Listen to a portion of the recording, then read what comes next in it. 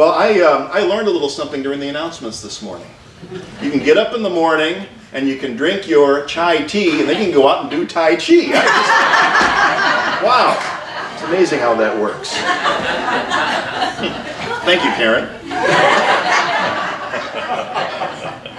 Well, speaking of funny, last month a kind of funny thing happened in North Carolina, specifically in the North Carolina House of Representatives. Actually, if you think this kind of thing is funny, really it's not so funny.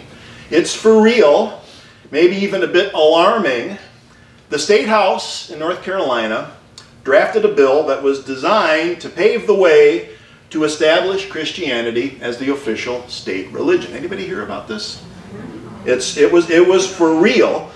Fortunately, the bill was stopped before it even got to a vote, but the fact that it was even proposed is a disturbing political development. I mean, imagine if you were Jewish or Buddhist, lived in North Carolina, saw that law being advanced. How would you feel? You know, I don't think a law like that would ever stand a chance of being passed, or if it was passed, I don't think it would stand a chance of being upheld. But that doesn't stop people from, what is it they say, running it up the flagpole, you know, and seeing who salutes, that kind of a thing. In fact, the other thing about this headline that's kind of disturbing is that there was a recent poll that says 1/3 of Americans want Christianity as the officially recognized religion. I'll tell you, you know, that's something to think about, 1/3 of the population. And the reason I bring this up today is because this is Pluralism Sunday. For the past few years now, the Center for Progressive Christianity has designated the first Sunday in May as Pluralism Sunday, celebrating the many paths to God.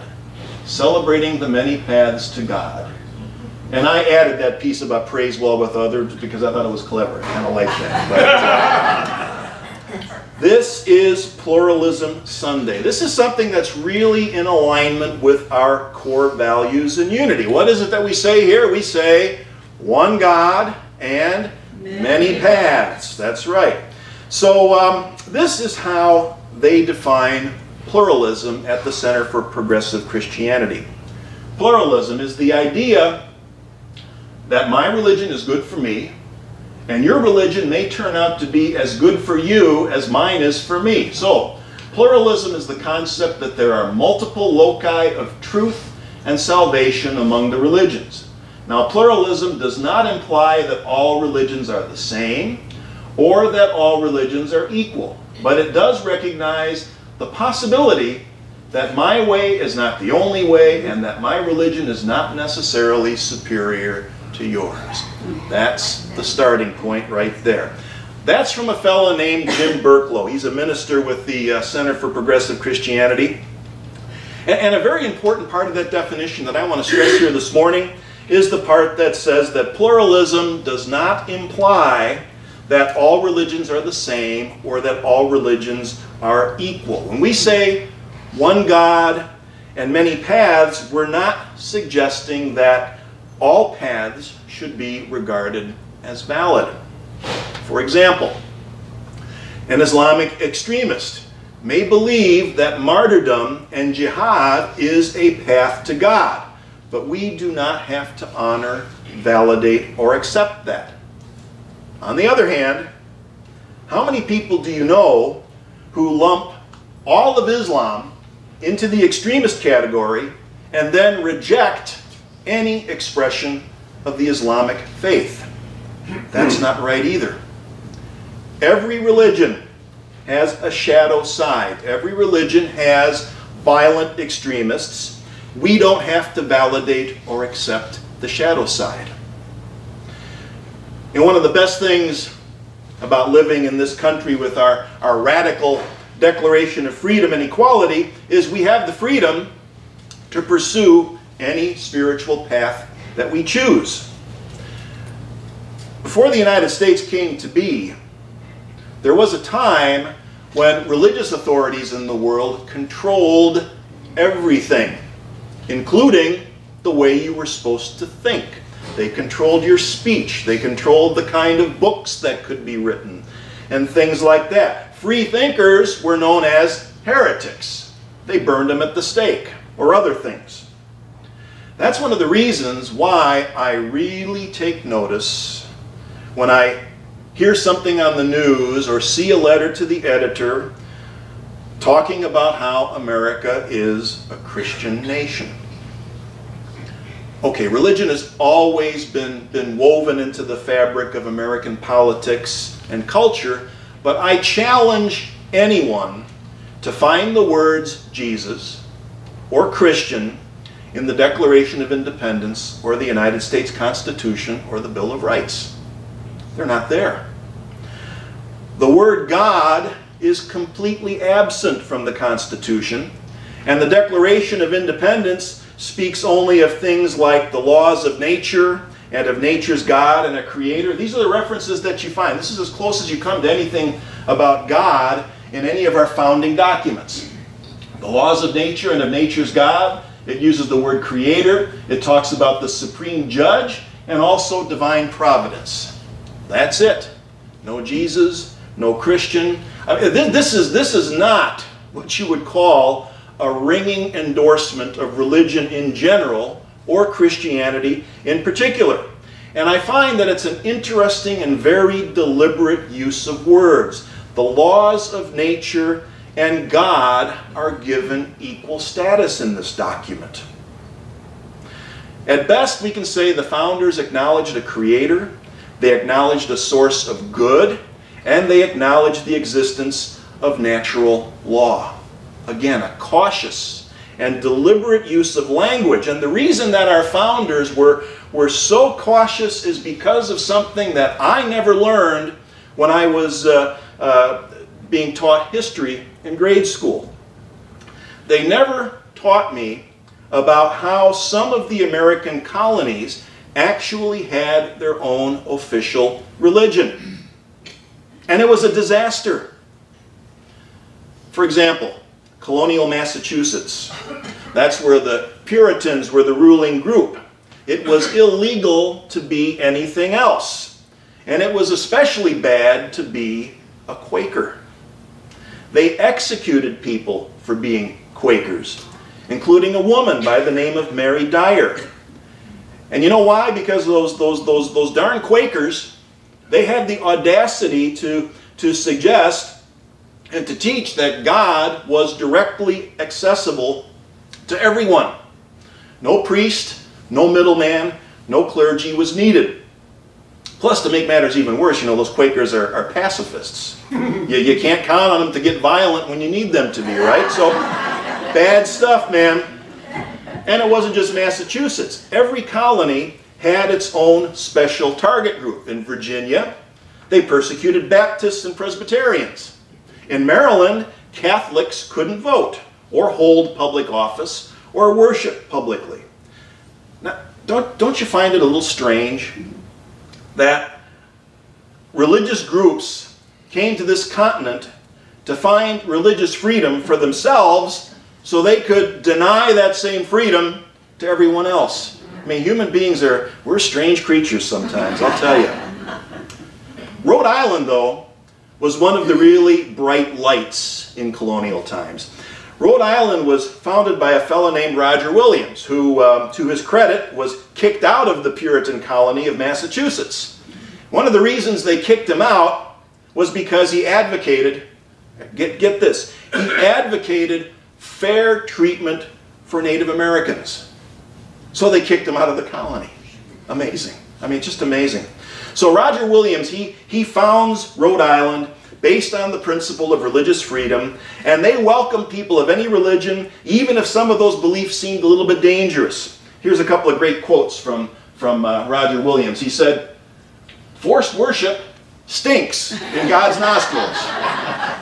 And he said, "God is too large to be housed under one roof." This guy was ahead of his time. One God, many paths, too big to be housed under one roof. And this brings us to a little more irony. Some of these persecuted groups, the ones that were getting exiled and kicked out and persecuted, they went on to become what we now know as evangelical Christians. They were the ones who enthusiastically supported this idea of putting a provision in the Bill of Rights that prevented the establishment of an official religion, because they, of all people, knew what a really, really bad idea that would be. I think they would be appalled to learn that modern-day evangelical Christians are claiming that this is a Christian nation in order to give their religion some kind of privileged status. However, I do want to mention one very brave evangelical leader who is taking the opposite approach. There's a minister, Reverend Greg Boyd, who wrote a book called The Myth of a Christian Nation. He's the pastor of a very large conservative Christian church in St. Paul, Minnesota. One of those, we call them mega churches. When he started talking in church about the myth of a Christian nation, how do you think that went down? 20% of his congregation, 1,000 people, headed for the doors. They left and never came back. But 80% stayed. That's what we have to focus on. The fact that the majority think it's more important to be like Jesus instead of setting him up as an idol to be worshipped and trying to make Christianity into some kind of an official religion. So despite the loud voices of a minority group who want to see some sort of a Christian nation or Christian imperialism happening, this country was founded as a pluralistic nation. A place where people of different faiths or no faith could live together in equality and freedom, and especially peace. What is it I say that we're about here at Unity of Auburn, or Unity in general? We're about raising consciousness. Maybe we should be taking the lead in making sure that that happens. So this is going to be our theme for the rest of the month. Maybe with a slight digression for Mother's Day. I guess we could say that mothers come in all shapes and sizes and religions too, right? So let's kick things off this month by taking a look at 9 ways to respect other religions. And it all starts out with educate yourself. Take it from me. I've been a Catholic, a Buddhist, and I've been a none of the above.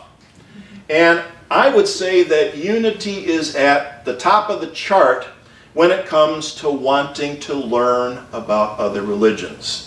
That's why we're having this huge book sale, because boy, do we read the books and are we hungry to learn about other faiths, other religions, spirituality in general. In fact, I found this graphic. I like this one. It says, education's purpose is to replace an empty mind with an open one. Isn't that great? The more educated we are, the more open we are. And that's what we're about. That's a core value. The next way to respect religions is to be amazed or even converted into a better version of yourself. What this means is to allow yourself to have that experience of being amazed by what you learn and then let it change you. You know, it seems like religions are out to convert other people and change them. How about if we let things change us and transform us for the better?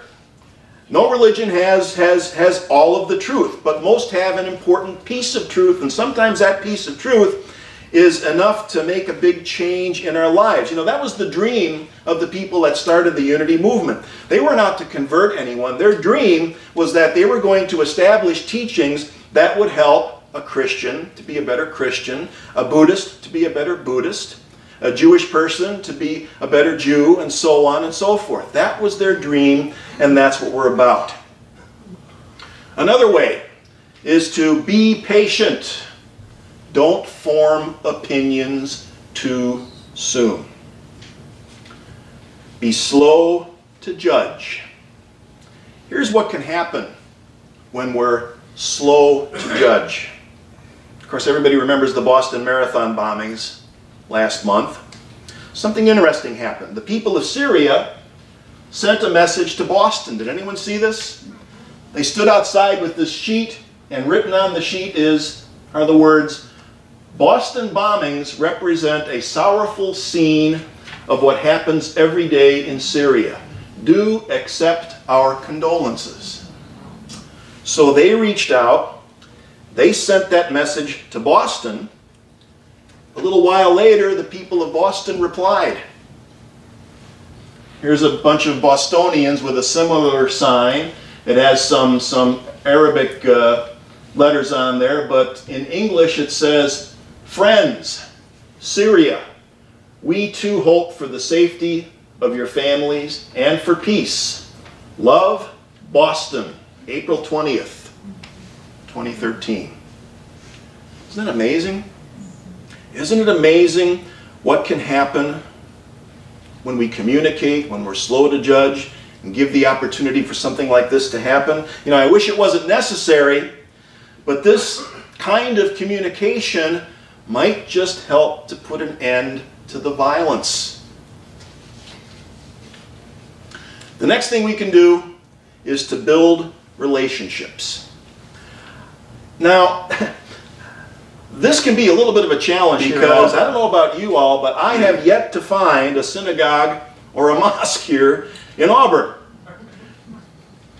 But it does give us an opportunity to be creative and proactive, because there is a Buddhist center just down the road in Penryn. There's a synagogue in Roseville. There's an Islamic center in Sacramento. One of our sister Unity centers that does an excellent job of establishing an interfaith dialogue and really getting into the spirit of pluralism is the Spiritual Life Center in Sacramento. That was Reverend Michael Moran's dream, was to reach out and create these connections. And boy, they have the connections in Sacramento. It's a little more of a challenge for us up here. It just means we have to be a little bit more creative and a little more proactive. Try attending a service from another faith if they're open to that, or at least cultivate relationships with people who may hold different beliefs. It's expanding, it's liberating. Okay, so here's another suggestion. Keep your sense of humor handy. Sometimes we just have to remember to lighten up. Or if you're a Buddhist, you would enlighten up, right? Okay, how about this one? Did you know that Jewish people don't recognize the divinity of Jesus?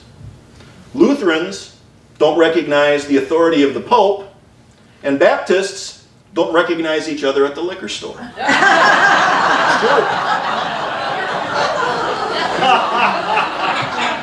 Sometimes we have to learn not to take ourselves so seriously. Sometimes people, I hear people say, oh, that Unity is a cult. You know, and somebody comes up to me and says, oh, Unity, isn't that a cult? And I like to tell them, yes, but we're the cult that cares.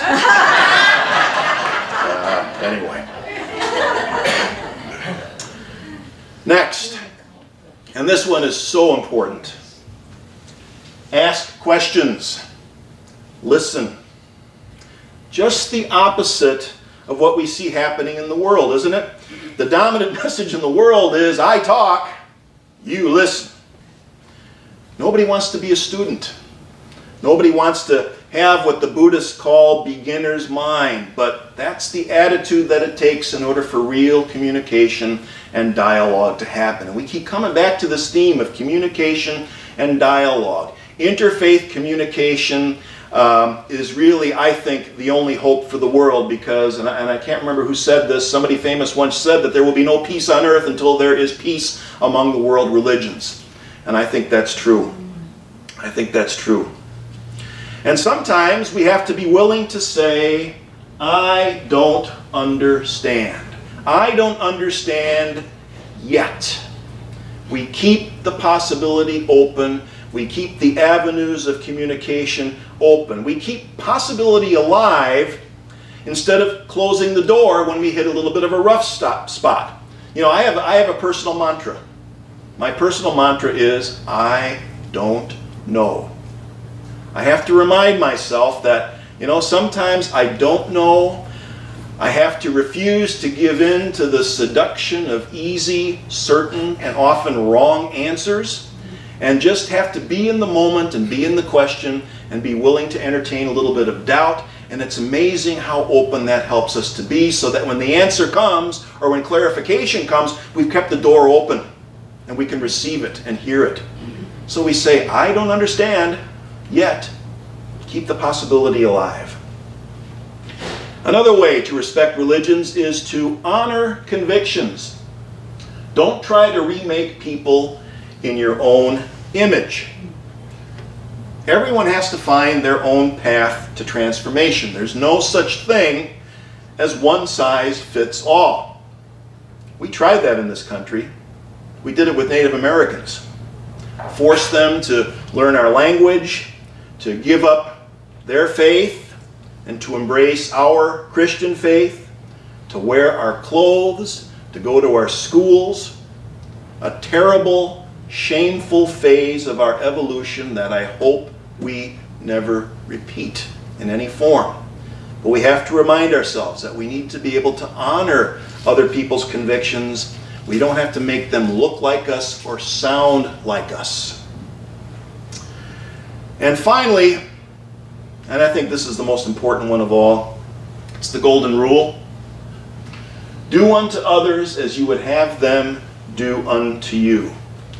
Every major religion has its own version of the golden rule that they arrived at separately and independently. It's almost like, again, an evolutionary force, or it's something perhaps that's part of our DNA, that we get this at the deepest level of our being.